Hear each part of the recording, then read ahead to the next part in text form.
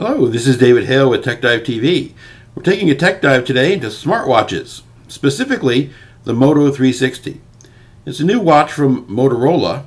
It's not released yet, but it's supposed to be released in the summer of 2014, and seeing as this is September 2nd, 2014, the summer is quickly waning away, so I'm sure it's going to be released fairly soon.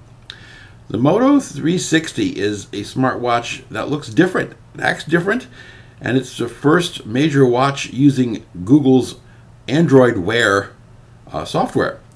So let's go ahead and see how TechCrunch saw it at Google I/O. Hi, this is Daryl Etherington from TechCrunch, and we're here at Google I/O. This is day 2, last day of the conference, but we're lucky because we get to have some hands-on time with the Motorola Moto 360 Android Wear smartwatch. I'm here with Kate from Motorola. That's right, right? Yes, yeah, okay. That's right. You got my name right. And so what we've got here is your upcoming Android Wear device. That's upcoming, right. because it's not launched yet. Right? Not yet. So can we just have a little run through of how the watch works and how the interface works? This is the face right here, and you can turn it on actually through a gesture. You can also turn it on by using the button on the side or tapping the top of the display like this. So once it's tapped, you see there's a watch face here, and when you go ahead and press and hold, you can choose between different watch faces. Motorola has designed watch faces that are truly complementary to the round UI. They really take advantage of the round form factor.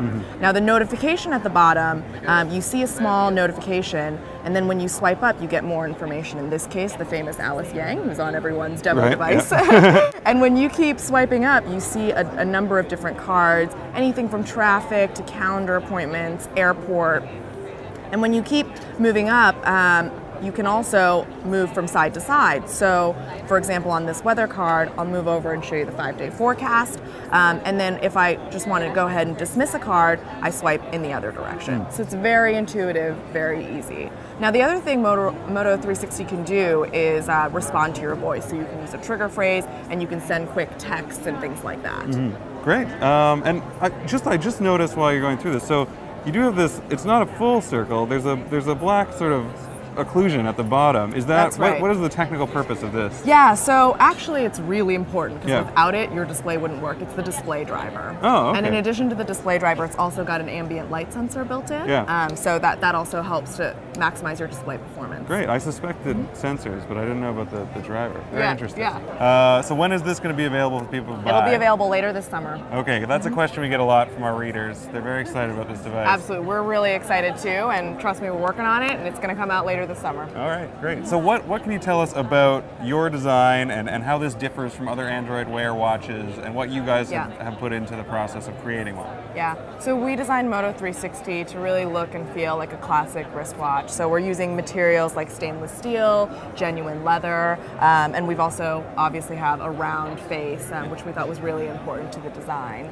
And that's an option that Google has built into Android Wear, but you guys are the first manufacturer to use it, right? That's right. So I've heard from the competition that the rectangular or square UI is more efficient in terms of use of space.